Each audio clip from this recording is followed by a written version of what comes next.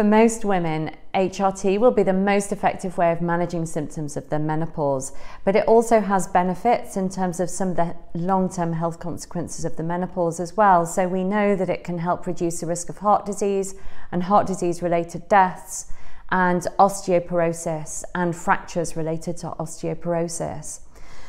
It's really interesting, the Women's Health Initiative study also showed that women on HRT had a lower risk of bowel cancer, and it can marginally help in terms of control of type 2 diabetes, and it can help maintain muscle strength.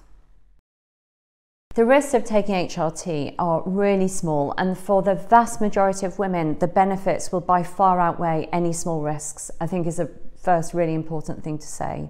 So if you swallow estrogen, there is a very small risk of blood clots, for example, on legs, lungs, or stroke. But for most women with no other risk factors, this means that your very small risk is increased to a slightly higher low risk. Many women are anxious about the risk of breast cancer, understandably, but in reality, the risk of breast cancer as a result of taking HRT is really small, and so lifestyle factors are more important. So, for example, the risk of breast cancer is greater if you're obese with a body mass index of around 30 or more. The risk of breast cancer is actually greater than taking HRT if you drink 2 units of alcohol a day or more.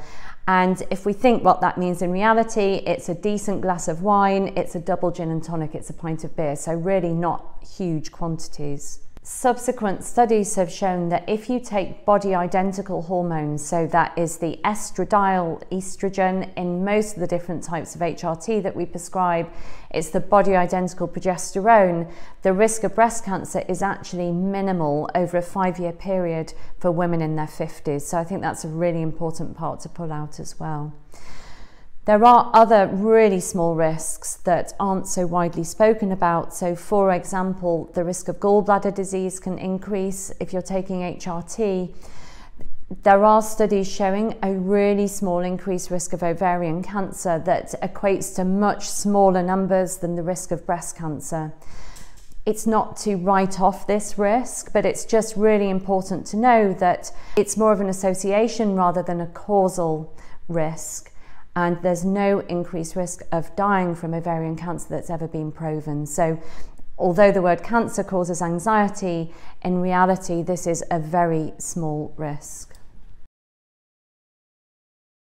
The reason it's so important to take a progestogen alongside your estrogen if you haven't had a hysterectomy, you still have a womb, is that it prevents cancer of the womb lining. So if you take estrogen by itself and you have a womb, it can thicken the womb lining, increasing your risk significantly of cancer of the womb. If you take the progestogen alongside that, it wipes out that risk. The most common side effects of HRT are present usually when you first start it, and they usually settle with time, is the first really important thing to say.